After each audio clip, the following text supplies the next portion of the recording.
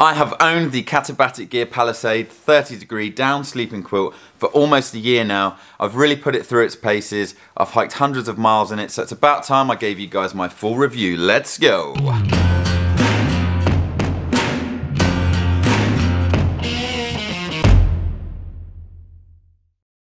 Most of you here in the UK may not have heard about Katabatic Gear. They are a small American-based company based in Denver, Colorado. They make everything from sleeping quilts just like this one to backpacks and bivy bags. They're all made out of ultralight, durable and really high quality materials. This is the Katabatic Gear 30-degree Fahrenheit down sleeping quilt. Because I bought this in the US, it cost $405 plus $61 shipping, which is a whopping $466.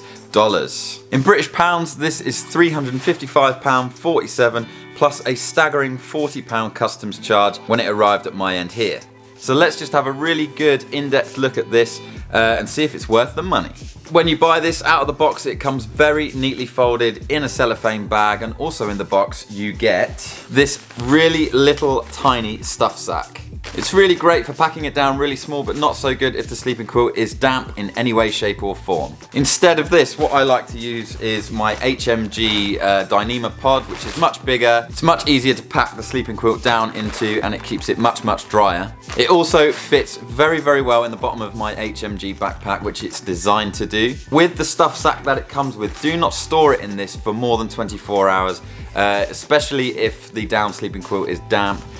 Because it just won't keep the loft of the insulation that's inside. As well as this, in the box it also comes with a very large Katabatic Gear branded storage sack. This storage sack is perfect for storing the sleeping quilt between hikes for long periods of time. I actually made the mistake of storing my sleeping quilt in the tiny stuff sack here for about a week or so, and I emailed Katabatic Gear to see if it was okay, and they said it's absolutely fine so long as the sleeping quilt is dry. They also said please do not do that again.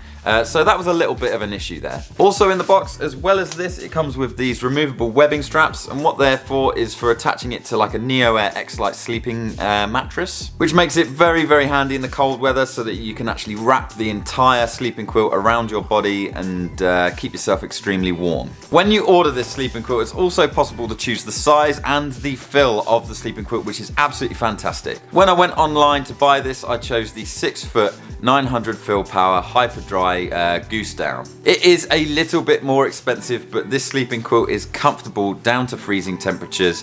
Also, the hyper dry goose down is treated so that in more humid climates this sleeping quilt will actually stay drier for longer. It will also retain its loft a lot more efficiently, but this is definitely not a waterproof down sleeping quilt by any means. But I knew I would be using this in Indonesia when I travelled there last year, so a little bit more on that later. The outer shell material is an ultralight Pertex quantum ripstop material, which is supposedly downproof, but it's extremely light, very thin and very durable. Also, the down is ethically sourced in these sleeping bags, and you can actually go on their website after you've ordered, put the order number in, and you can track where your down is coming from, which I think is really amazing for a company to do that, especially a company that really prides itself in the materials that it uses. Okay, let's talk about the specs of this sleeping bag.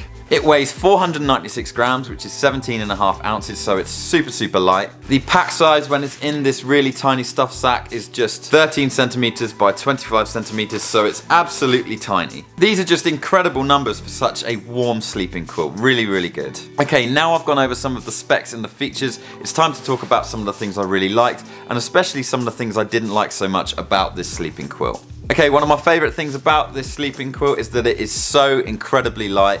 And it packs down really small. This is absolutely perfect for a thru hiker's needs, just like myself, because it will fit in a really small backpack. It's ultra lightweight, meaning that you're going to have a lot less weight on your back, and it's going to take up less room in your backpack. These are qualities that a thru hiker just absolutely cannot do without. On the top, it's got a drawstring neck just like this, and it's got a snap button on the top so that you can really lock in the heat around your torso. When this is pulled tight and it's around your neck and snapped shut, it's an incredibly comfortable and really cozy thing to sleep in. One thing I really love about this sleeping quilt is the quality of the materials. They really haven't cut any corners in their choice of what they're going to use to build these things. It's really, really nice. And as far as sleeping quilts go, I would say this is a luxury sleeping quilt. It's really, really good. The quality of the stitching is outstanding, and even though the outer shell material is incredibly thin and light, I felt very confident that this wasn't going to break in the middle of the night or while it was in transit on my back.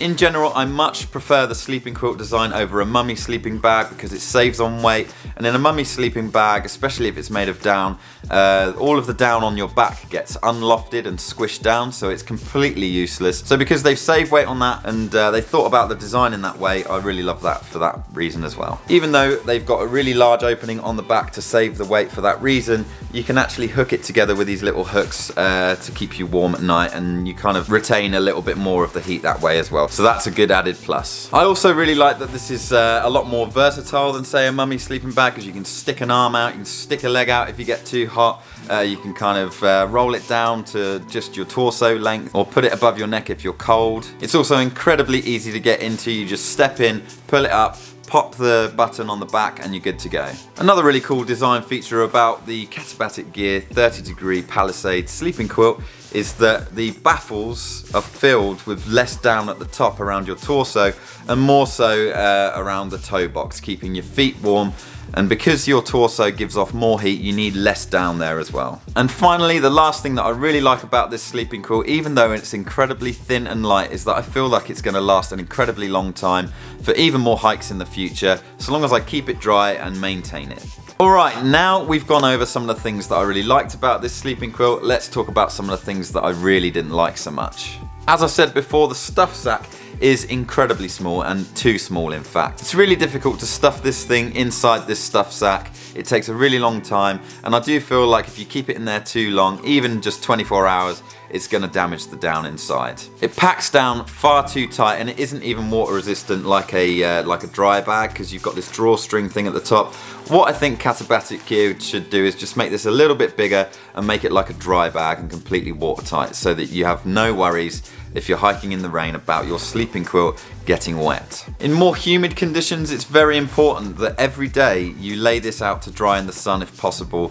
I found that while I was traveling around Indonesia that even during the day, while I was hiking, this thing, as it was packed in my bag, the humidity in the air would make the down inside lose its loft quite quickly. Even though this is a treated down inside, I would have expected it to lose its loft a lot more slowly than it did in those humid conditions. The thing is, I needed this sleeping bag when I was hiking up Mount Rinjani, because at those elevations it gets really cold up there. So I didn't want to settle for a synthetic sleeping quilt, because I still wanted to save on weight, and I still wanted to save on the amount of space that it took up in my backpack. So even though that was one of the downsides, I still wasn't willing to compromise. Another thing that I found quite annoying is that the material inside is exactly the same as the material on the outside. And what that did is, in the night while I was sleeping, obviously my body would let off moisture and oils into the backpack, and I found that this material inside got a lot more grubbier and a lot more quickly than I thought it would. I think a different material than the one that they've used inside, just to kind of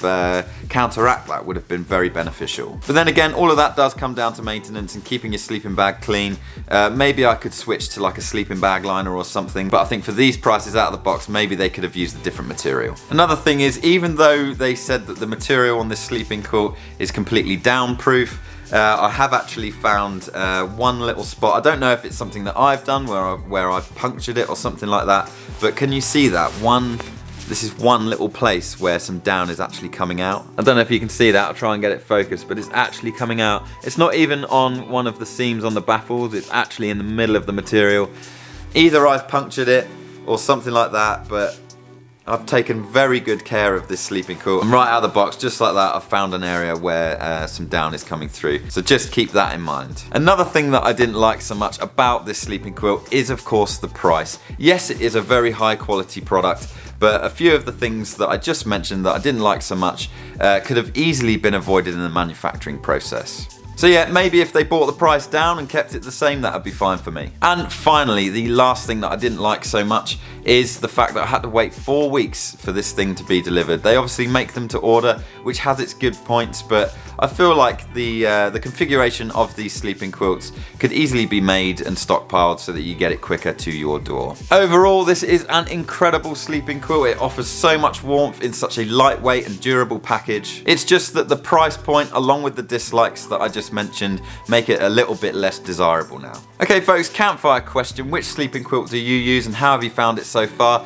Let the Trail Hunter community know in the comments section below. Okay folks, if you like this video, hit that thumbs up, be sure to watch the videos on my side here and subscribe for more videos like this, and I'll see you guys in the next one.